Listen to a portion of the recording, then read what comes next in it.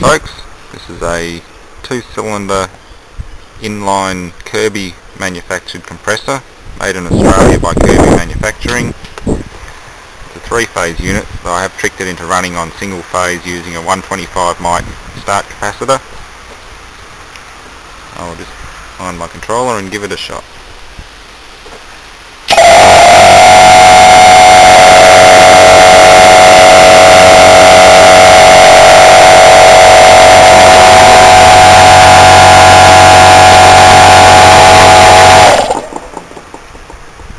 As you can see, it has a fair bit of power and it pumps quite a significant amount of air.